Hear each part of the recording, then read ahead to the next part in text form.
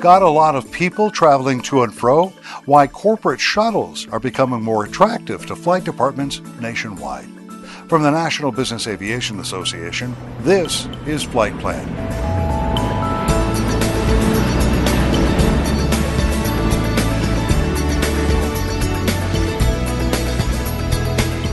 I'm Pete Combs with your trusted source for business aviation news. For power plant manufacturer Cummins, it just makes sense. Cummins is based in Columbus, Indiana, with interests and plants in places often very far from major airports, places like Jamestown, New York, and Rocky Mount, North Carolina. So, the company looked at ways to decrease travel time and costs and increase productivity, as well as employee morale. The answer? A corporate shuttle program headed by Lee Blake, who's also chairman of the NBAA Domestic Operations Committee. We know for a fact, whether it's from conversations or surveys, that our passengers love multiple aspects of our shuttle operation. They love the predictability. They love the fact that on certain flights, they're going to be able to go to work all day, be home for dinner or for their child's soccer game.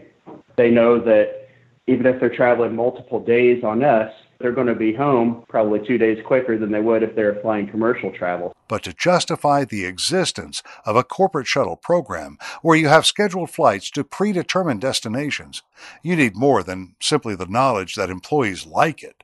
You need to justify the idea with numbers. Matthew Grudenwald is a PhD candidate at Embry-Riddle Aeronautical University, studying the utilization of corporate air shuttles. The air shuttle avoids the cost of staying in a hotel and all those extra costs that are real to a company by providing an optimized form of travel, maximizing productivity, and enabling better work-life balance. The other component is the congestion of everyone trying to go to that airline's location. The economy lot, the security lines, the pre-wait before the seat. To that end, Lee says the answers are in the data. You have to see where people are traveling to, because you can see how many passengers and how many dollars are being spent between a Columbus and a Minneapolis, for example. But you can figure out the equivalent of that to a Jamestown, New York, where there's no commercial airline service. What you do is you look at the surrounding airports, the Buffalo, New York, the Erie, Pennsylvanias, and you see large concentrations of travel to those. We know we have a facility in the middle. That's where they're going. I'll have more on corporate shuttles in just a moment. But first, please, this message.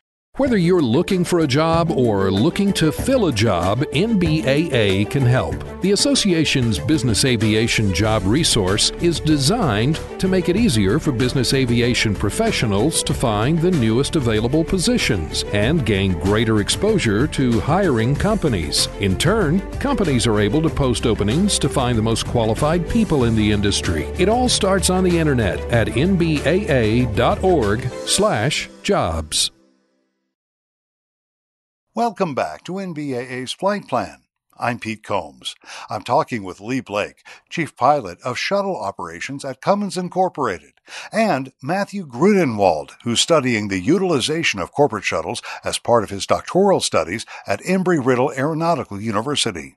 Matthew says when you consider the cost-effectiveness of flying scheduled missions to and from an established set of city pairs, you have a number of factors before you. Consider the time wasted in the commercial terminal, going through security, waiting at the gate, the cost of renting a car, hotels, and meals. And there are other cases where your choices are few and quite literally far in between. A good, easy example is Alaska. There are companies that need to fly employees from the bigger cities to the oil fields. There is no alternative. But for the vast majority of situations where there are travel alternatives, Matt says there is a way to calculate not just the direct financial impact of a corporate shuttle, but the indirect impact as well. There is an economic value of time, and the U.S. government uses a formula for calculating economic value for time for all transportation-related projects. And the big benefit is the reduced travel time, whatever it may be. For more information on corporate shuttle operations, check out the website, nbaa.org/part 125. And that's the latest from the National Business Aviation Association.